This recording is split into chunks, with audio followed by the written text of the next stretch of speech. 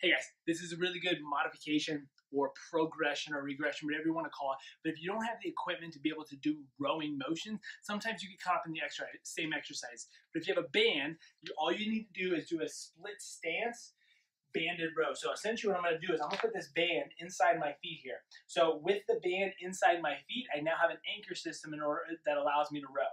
Okay, so you can change it. If you need less resistance, you go one band. If you need more resistance, you go two band. Split stance position here. That's locked me in here, and I'm going to do my rowing motion just like this. Change it up, add a little bit more challenge to it by going tempo, go a little slower, add some isometric holds, and you have a great pulling motion with not a lot of equipment.